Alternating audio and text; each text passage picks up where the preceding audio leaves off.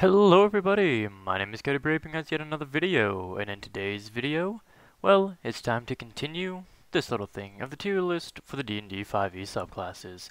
Last week, we had went over the Druid subclasses, at least 3 of them, going over the Circle of Dreams, Circle of Land, and Circle of Stars, which does not exist, but if it did, I don't remember if I did say that it was all the way up here at S tier, but if I didn't, then I kind of thought it over and I read it a little bit more, and also going over what the land gave.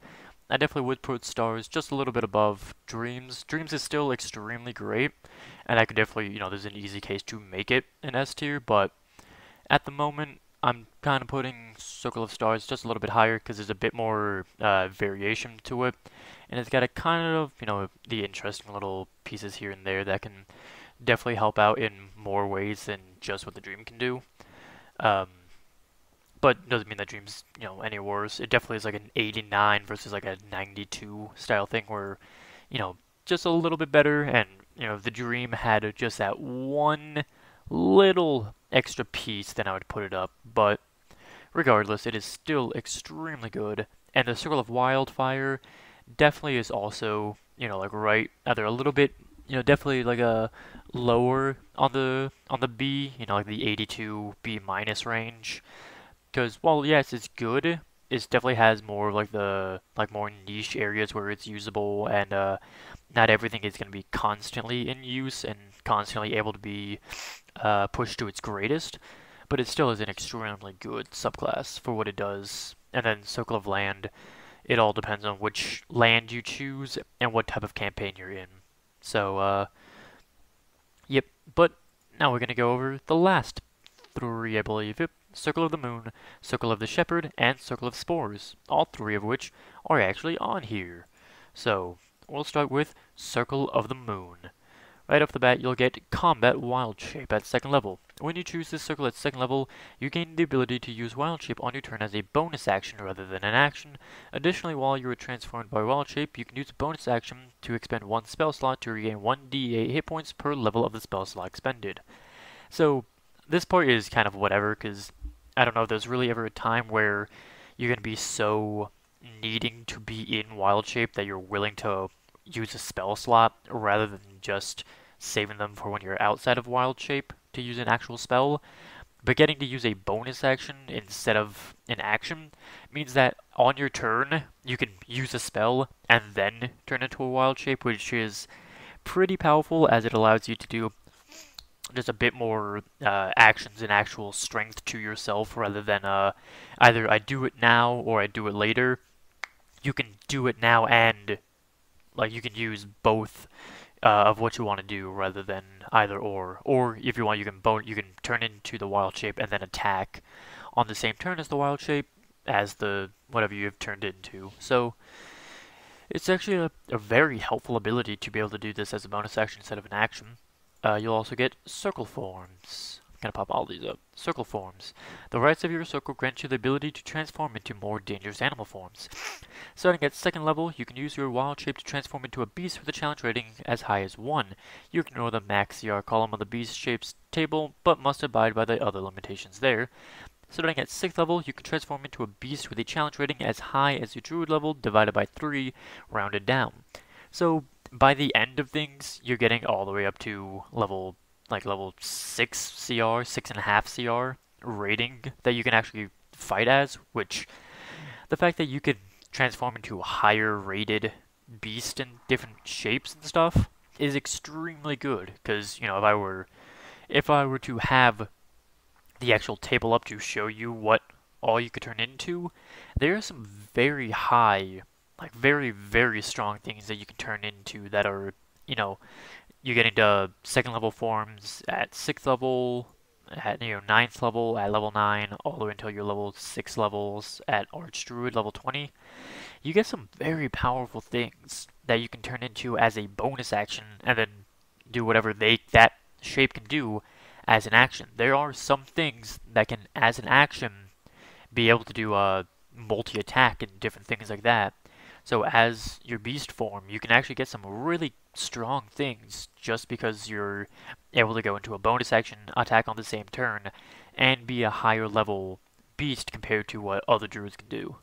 So if you're a really big fan of the beast shape, this one is definitely going towards what you would want to do. Also at 6th level, you'll get Primal Strike. Your attacks in beast form count as magical for the purpose of overcoming resistance and immunity to non-magical attacks and damage. That's always beneficial when you can be counted as magical, so that you can ignore non-magical things, which definitely when you start getting into the higher levels, that's going to be very common, is enemies who are resistant to non-magical piercing, slashing, and bludgeoning damage. So getting to become immune at 6th level, or ignore that because you're magical, is actually very helpful. You also will get circle forms. The rest of your circle grants you the ability to transform into more dangerous animals. Starting at 6th level, you can transform into a beast with a challenge rating as high as your druid level divided by 3 rounded down, which is just what it was saying here, is saying that once you get to 6th level, you'll be able to start doing it at divided by 3 rounded down. So, kind of knew you're going to get that, but it's called circle forms if you were wondering. And at 10th level, you'll get elemental wild shape. Right? Let me make sure that this is, yep, you're getting something at 10th level. So you get elemental wild shape, which means that you can expend 2 uses of wild shape at the same time to transform into an air, earth, fire, or water elemental. So instead of just always turning into a beast, just turning into a bear, or turning into a mountain lion, or anything like that, you can just become an earth elemental and get all the benefits of what an earth elemental can get. If you're fighting something that, is more beneficial for you to be able to have flight, you can turn into an air elemental. Fire elemental has very beneficial things. Each one also has, nifty little, not spells, but like, I guess, passive abilities in a sense you get as each one. You'd have to look at what each elemental actually gives to know exactly what the benefits are. Fire elemental attacks are fire, and if anybody is, walking through their path, they'd have to take fire damage. Water elementals, if I'm not mistaken, can incorporate like enemies into their body and start drowning them. So each one are actually really strong depending on what you need at a certain time. And as the capstone of this ability, you get 1000 forms at 14th level. You have learned to use magic to alter your physical form in more subtle ways. You can cast the Alter Self spell at will. So, getting the ability to, get a spell for free is always beneficial, but this isn't just like oh, you get this spell, you can cast it, a certain amount of times per day, or you can cast it once per day, without expending anything, but then you have to use something to spend it every time. No, this just allows you to cast Alter Self at will, all you want, never having to worry about anything. And just because I can, I'm gonna show what the Alter Self spell does. Which, oh, it looks like naturally you don't learn Alter Self, which, that's alright. But, essentially it allows you to change what your appearance looks like in a stronger version of what, Disguise Self can do. There's other benefits to Alter Self compared to Disguise Self, so it's definitely got its strong points and it's definitely got its weak points. If you're a really big fan of, if you're like constantly wanting to go into different beast forms and you want to get stronger beast forms and then air elementals and all different elemental type of things for transforming, and you're the, you want to be the kind of druid player who like actively is using their beast shape or their wild shapes, then this one is definitely the one for you.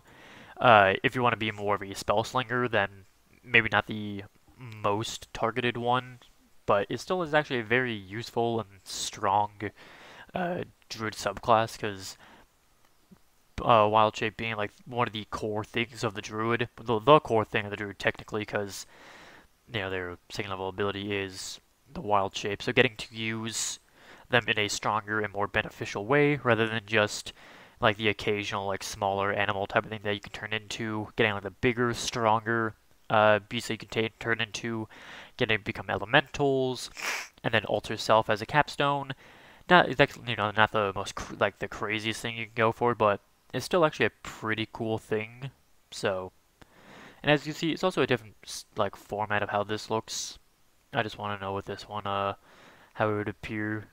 And it definitely, I kind of like how this looks, having like a very long stretch thing. You know, Paladin and the Warlock. I believe actually Paladin and the Wizard will be the only one where by the time I get rid of both of these, I believe Wizard will then turn to Psycho and Ranger. But yeah, I was trying to get it to where everything would be in their own, you know, like have better disappearance with this. So, yep. Next up is Circle of the Shepherd. At Circle of the Shepherd, second level, you'll get Speech of the Woods. You gain the ability to converse with beasts and many fae. You'll learn to speak, read, and write Sylvan. In addition, beasts can understand your speech, and you gain the ability to decipher their noises and motions. Most beasts lack the intelligence to convey or understand sophisticated concepts, but a friendly beast could relay what it has seen or heard in the recent past. This ability doesn't grant you friendship with beasts, though you can combine this ability with gifts that curry favor with them, as you would with any non-player character. So getting the ability to get another language is always a bit like a beneficial thing that, you know, doesn't always seem the most beneficial, like with Sylvan, you know, with like less common languages, but you'd be surprised at how often, you know, having a new language can actually kind of like come in handy at bizarre times, especially something like Sylvan, which is probably one of the more uncommon languages, like one of the more common unique languages. Because, you know, compared to something like Primordial or Infernal, you'll probably be talking to a Fae or characters who know, you know, characters and creatures who know Sylvan more often than you'll be talking to somebody who is more of old language or of demonic language, you know, of a demonic tongue.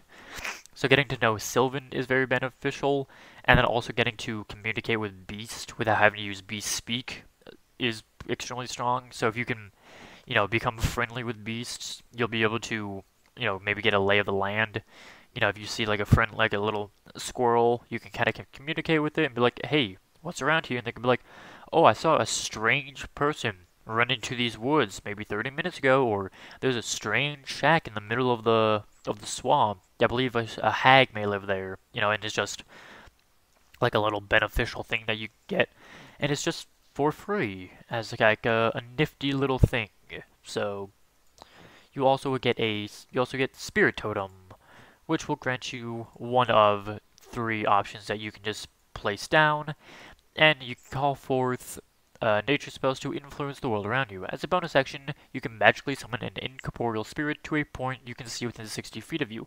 The spirit creature creates an aura in a 30-foot radius around that point. It counts as neither a creature nor an object, though it has the special appearance of creature it represents. As a bonus action, you can move the spirit up to 60 feet to a point you can see. The spirit persists for 1 minute or until you're incapacitated. Once you use this feature, you can't use it again until a short or long rest, and the effect depends on which one you summon. The Bear Spirit. The Bear Spirit grants you and your allies its might and endurance. Each creature of your choice in the aura when the spirit appears gains temporary hit points equal to 5 plus the druid level. In addition, you and your allies get advantage on strength checks and strength saving throws while in the aura. So this is definitely something that if you know you're going to have you know, maybe something that's more of a grueling fight where there is like a lot of strength related things, this one is very beneficial. Or if you want to kind of just bolster your allies a little bit more with a little bit of temporary hit points, if you don't have another way to give them, you know, if you do have something like, you know, somebody who can give temporary hit points through Inspiring Leader or something else that might be giving temporary hit points, then you probably won't be summoning the Bear Spirit quite as much. But this is certainly something that's actually fairly beneficial early game, because getting, you know, 7 temporary hit points on your, you know, what you might be like the 20 range, you know, like the teens to 20s on hit points, so getting to gain an extra 7 is pretty beneficial. You know, if you're wanting to late game, getting like 25 might not be quite as beneficial to use something that you only get once per short or long rest, you only get once per combat type of thing, but still, you know, this can be used outside of combat to gain your strength checks and strength saving throws. So, you know, if you want to do this as a something like as you're climbing, you know, you place this down, and then you can help get you the advantage. You know, you and your allies advantage on athletics checks and stuff. Then this is something that is fairly helpful in that aspect. You can also summon a Hawk Spirit. The Hawk Spirit is a consummate hunter, aiding you and your allies with his keen sight. When a creature makes an attack roll against a target in the spirit's aura, you can use your reaction to grant advantage to the attack roll. In addition, you and your allies have advantage on perception checks while in the aura. So this one is a little more, not niche, it's helpful in the fact that it allows you to get, to as a reaction give advantage to allies, but it's using your reaction to give advantage, which means only one person will be getting advantage when you use this. So it's, a little down on that because, there might be something else you want to use your reaction with, but also being that you are a spellcaster, using your reaction to do like an attack of opportunity. If you're not a warcaster, then it might not be the most helpful thing to use it as a, to use it in that aspect, solely for the fact that trying to use like your low damage that you can do with a physical attack other than warcaster where you can use a spell, but getting to give an ally advantage on their attack roll could make all the difference.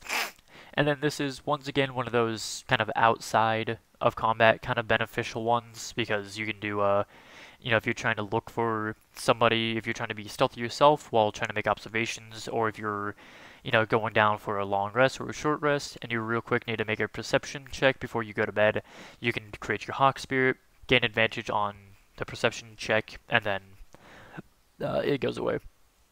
And lastly, you can summon the Unicorn Spirit. The Unicorn Spirit lends its protection to those nearby. You and your allies gain advantage on all ability checks made to detect creatures in the spirit's aura. In addition, if you cast a spell using a spell slot that destroys hit points to any creature inside or outside the aura, each creature of your choice in the aura also regains hit points equal to your druid level. This one is fairly beneficial, getting the ability to, if you know you're fighting against somebody who either can go invisible, or maybe they have, they can go invisible, or they have illusion or like illusion-based things, then this will allow you to help, detect that they are invisible, or detect which one is the real one out of all the, clones and whatnot. And then also the fact that this is one of those kind of like helpful healing abilities where if you're going to be healing somebody, then this one is fairly beneficial. So you can put this down so that you can find the invisible person, and then whenever you're healing one person, you can heal everyone. Not too much, it'll be 2 hit points to start, 20 by the end, but just as like a free little thing that you can potentially do if you're using the Unicorn Spirit. And this is only if you cast a spell to heal, it isn't if anybody casts a spell, so this won't be if your cleric casts a spell to heal. This won't, they don't get the benefit of that, only you healing people will get the benefit of that. So, and at 6th level, you get Mighty Summoner. Starting at 6th level, Beast and Fae that you conjure are more resilient than normal. Any beast or fae summoned or created by a spell that you cast gains the following benefits. The creature appears with more hit points than normal, 2 extra hit points per hit die it has. The damage from its natural weapons is considered magical for the purpose of overcoming immunity and resistance to non-magical attacks and weapons.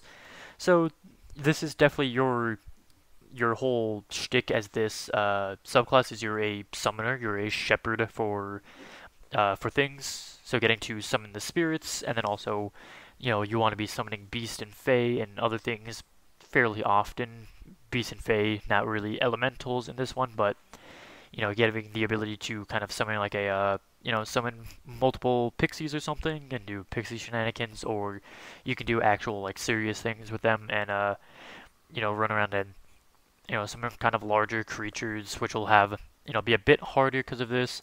And then if they don't already have, magical based weaponry, then they'll become magical based for overcoming the resistance and immunity. So it's just like a little bit of a extra benefit on something that you're already going to be doing as a druid. At 10th level, you get the Guardian Spirit. Beginning at 10th level, your Spirit Totem safeguards the beasts and faes that you call forth with your magic.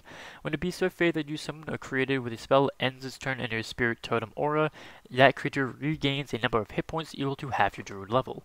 So once again, this is something that's, the whole shtick of this subclass is that you want to be using your spirit totems and to also be summoning a lot of beasts to kind of have more attacks and stronger things around, with Mighty Summoner giving you some benefit there, and with your ability to kind of like communicate with the beasts, and knowing Sylvan to talk to the Fey creatures gives you a lot of benefit there, so that they can heal, they can get more hit points, they can do better damage.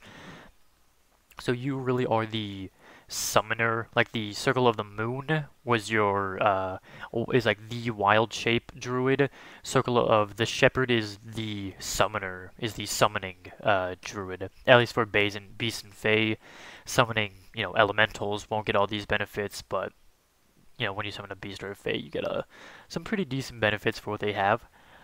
And at 14th level for the capstone, you get Faithful Summons. Starting at 14th level, the nature spirits you commune with protect you when you are most defenseless. If you are reduced to 0 hit points or incapacitated against your will, you can immediately gain the benefits of Conjure Animals as if you were cast using a 9th level spell slot. Summon 4 beasts of your choice that are challenge rating 2 or lower.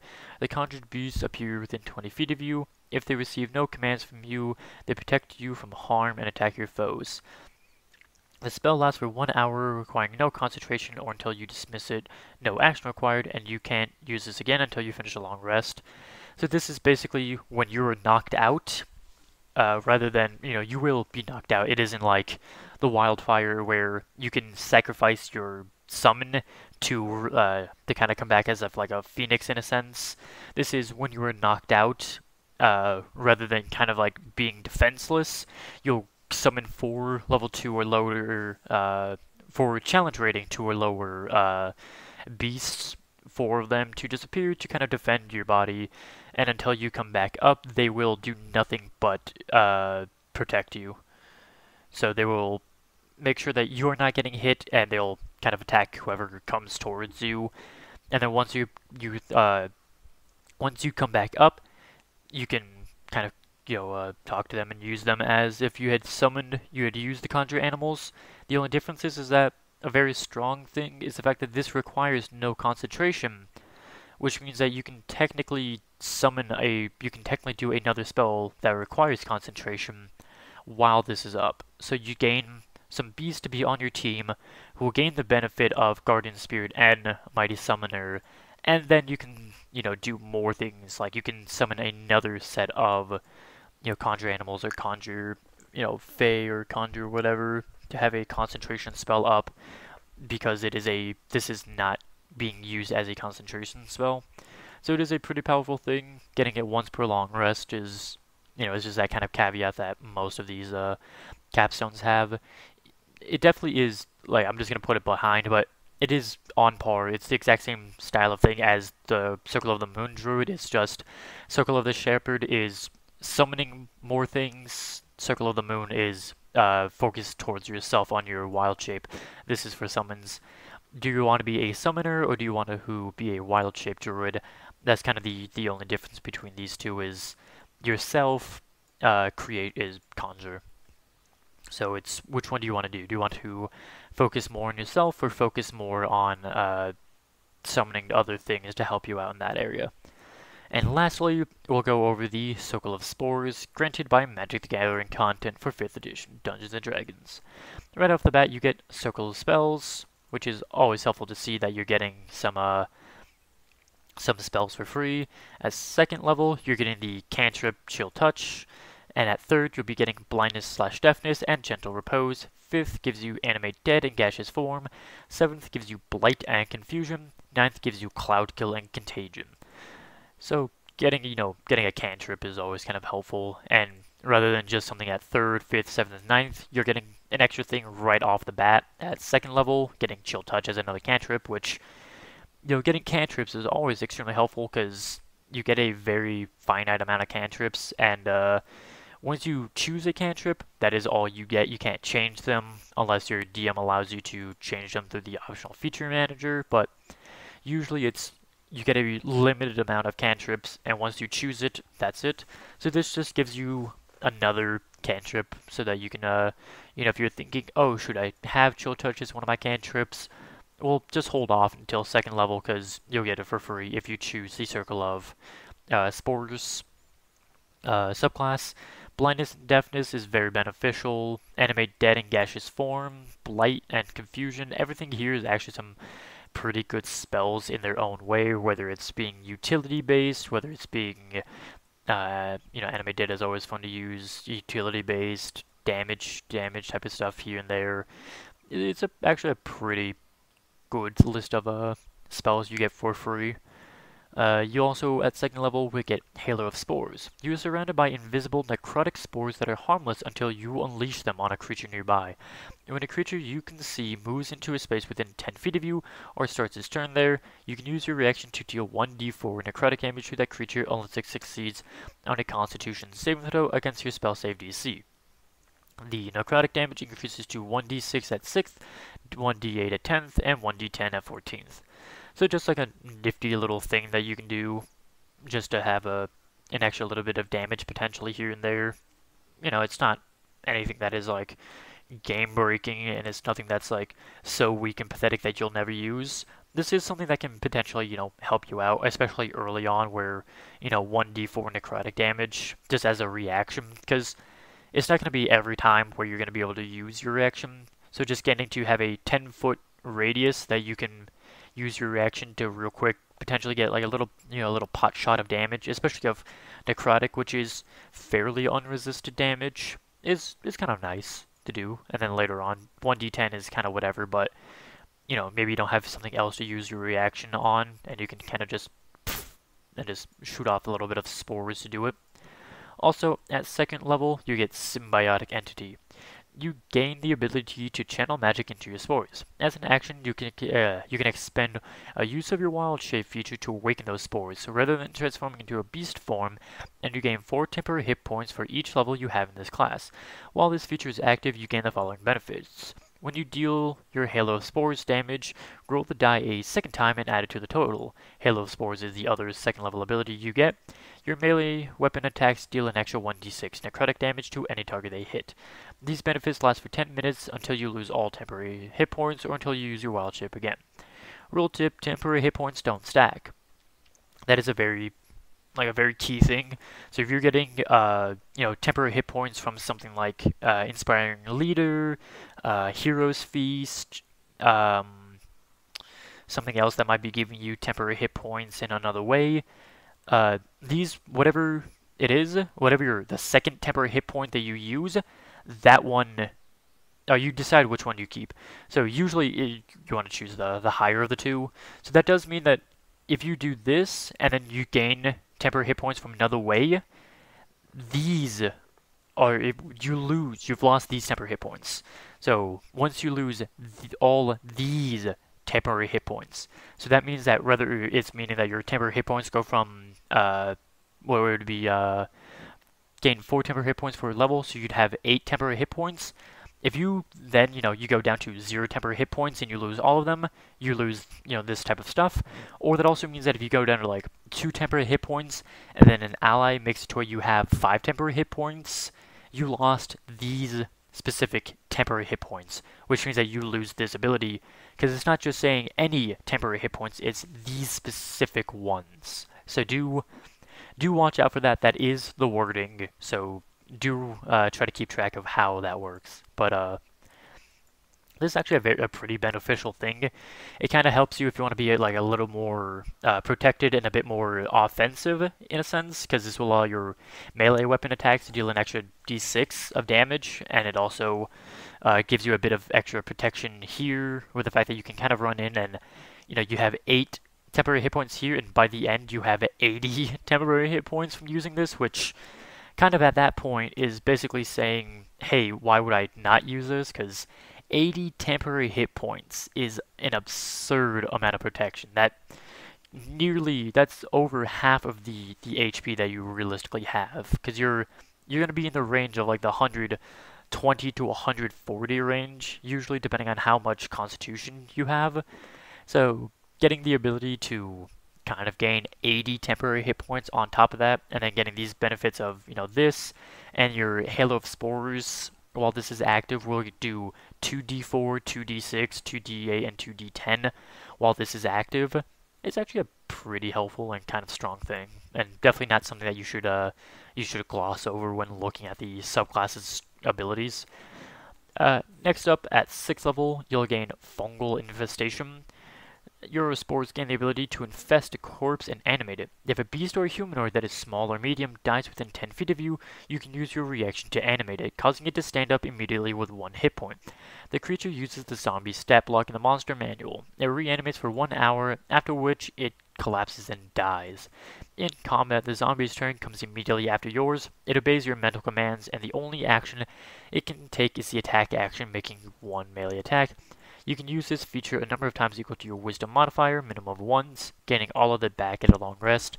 So this is just another use of your reaction if you don't want to be trying to do a little bit of damage, or if you did, you had already, rather than them entering it and you using your action to attack them, you can, they can enter it and then you can kill them, and then as a reaction you can bring them back to life for just, an extra body on the field that you can act kind of as like a meat shield in a sense, for you to have almost a distraction in a sense to help you not be attacked.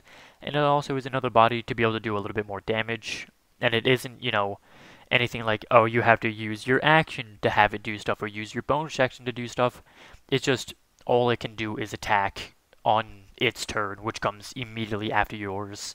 So you can kind of just have a zombie on the field temporarily to kind of help soak up 1 hit because it only has 1 HP, but it kind of can run around and be a little bit of a distraction, attacking people here and there. So, if you don't have anything else to do as a reaction, which you often probably aren't going to have, like, just an absurd amount of miscellaneous things to be running around with a reaction for, this is actually a kind of neat little thing to do. Just like a little extra, thing to throw out there from time to time. Not something that you want to use every time, but something that can be used when it seems kind of beneficial. At 10th level, you'll get Spreading Spores. You gain the ability to seed an area with deadly spores. As a bonus, while your symbiotic entity is active, that's the level 2 ability that gives you the temporary hit points, you can hurl spores up to 30 feet away, where they swirl in a 10-foot cube for 1 minute.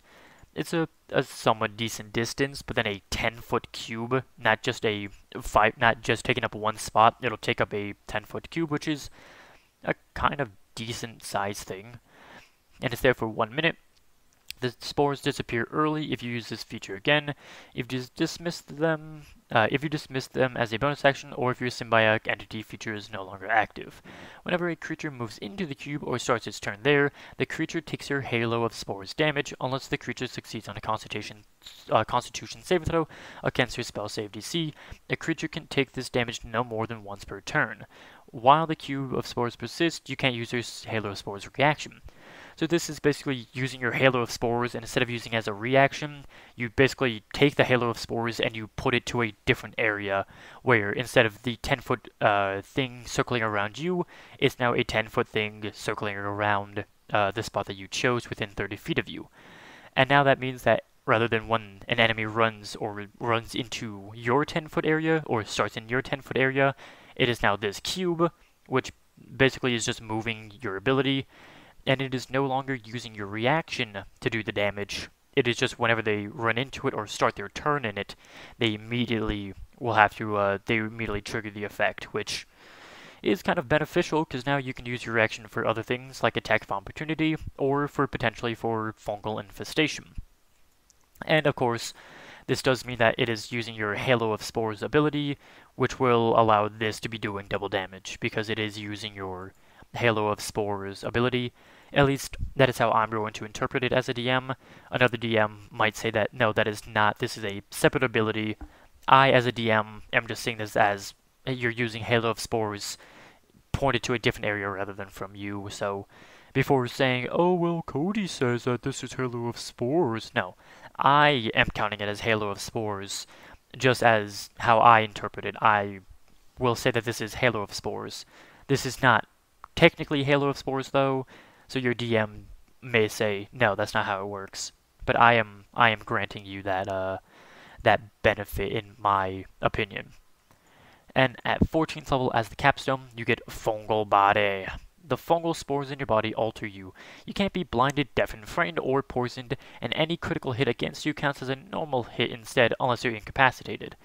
So, getting the ability to resist blinded and deafened, that's kind of alright. It's not too often that something comes up that'll cause you to be blind or deafened, but being immune to frightened is, yeah, that's extremely beneficial, because that and charmed are the two most common ones to happen, and you also can't be poisoned. It isn't saying that anything about poison damage, but you cannot be affected by the condition, the poisoned condition. Not saying that you can't be, affected by poison damage, like if somebody uses, poison spray or something like that to cause poison damage, or, you drink something that will do poison damage. You'll still take the poison damage from that potion that you accidentally drank, but you won't be poisoned from it. And also, any critical hit against you doesn't count. That's the overpowered ability right there. The ability to negate critical hits. The only things that really negate critical hits are what we've been over at least, would be the Grave Cleric has a reaction that can negate a critical hit, and Adamantium Armor can negate critical hits, but not everybody is going to be having Adamantium Armor, and I don't know if the Druid would really be rocking Adamantium Armor, but now the Circle of the Spores does not have to, because at 14th level you're immune to critical hits, as long as you're not incapacitated. So as long as you're still standing, though that critical hit against you, just tell your DM it doesn't count, because guess what? It doesn't, which is extremely strong, and it honestly, like, everything so far has really, like, kind of been screaming, yeah, this is definitely B tier, A tier, A tier, A tier, nope, S tier for that last thing alone. Like, everything else could be just absolute dog water and kind of be, trash, which none of it is. It's actually all, pretty beneficial and actually kind of good in its own way, and especially because you get circle spells, which not all of the subclasses get that. So getting circle spells is pretty strong, and then what you can do as, extra things to do with your reaction, the ability to, basically what normally is a reaction can be put in a different area to kind of help, like, almost do crowd control in a sense, and kind of, like, quarantine an area almost. Or if you trapped up somebody who is in, like, a box in a way, using, like, force cage or something, you can then just put this directly on top of them, so every time they start their turn in it, they're immediately taking a little bit of extra damage potentially if they fail the saving throw, which means that they're constantly having to make, constitution saving throws, or they take some necrotic damage, which that's actually a pretty good thing to kind of be able to like have an area be like, hey, you can't go over here or risk taking damage, which, it might not seem a lot, right? 2d10 or 2d8 at a time, or even one die instead of two if your DM says that that's how they want to do it. Just having the ability to have that out there, so anytime somebody is, trying to do something with it, boom, an immediate, like, oh, there's a little bit of a risk factor to try to run over here, or there's a risk factor to, I don't want to run over here, take the damage from walking into the area. I don't have the movement to get out of the area. That means that I'm going to be taking 2 or 4 die worth of necrotic damage. Yeah, the enemy might not want to just, without, potentially be taking that damage just because they're in an area. So it is a very strong ability to have that. And then the ability to give yourself temporary hit points. And it isn't like, a small amount of temporary hit points, like 5 plus your Druid level, or, 5, plus, so and so. No, it is 4 times your Druid level. So it is a huge amount of temporary hit points that you're getting there, from 8 at the start all the way to 80 at the end. And then you're getting some decent benefits while in your circle of, while in the, that little ability, like the extra damage on melee attacks and the extra die when you're using a Halo of Spores ability. And then this at the end with your capstone, that is one of the best capstones. Getting, immunity to a couple of things, and especially immunity to crits. Yeah, that is something that is beyond. And also, reading it, it is the Spungle Force alter your body, and it is nothing here is saying while like none of it is saying while this is active. It's not saying while symbiotic entity is active. It is saying it is just while you're while you're awake, while you're not incapacitated, you're getting these benefits. It is not a extra defensive measure while symbiotic entity is active. No, this is just something that is always active as long as you're conscious. So it is very powerful and extremely beneficial to be choosing to have to have this allowed. So this is definitely something that is great in any campaign realistically. But yeah, that'll do it for the Druid subclasses. Let me know what you guys think of how I ranked them. If you guys, if you vary and you think that maybe I should have put a different subclass in a different area, then of course let me know in the comments below. Make your own tier list on the subclasses. There's plenty of subclasses to go about, and you've seen what every subclass up to this point is able to do, so you kind of have a somewhat informed decision. Remember, these are just my opinions and how I like to play the subclass. If I were to choose the Druid class, what I would choose as each subclass, what their benefits and the negatives are, and of course, remember the ranking is rank them against each other, and saying, I'm saying that if you're going to pick the Druid, the subclass needs to benefit the Druid, not just if it's taking away from the class, then it goes lower. If it's adding to the class, then it goes higher. Things like that is, determining on the ranking. So there's a couple of things that kind of go in. And remember, campaign also matters, because Circle of the Land can be extremely good or extremely bad. Because if you're in a dungeon, well, the Circle of the Land probably is going to do the most amount of things. But if you're in an environment where you're maybe in a jungle or constantly going through a lot of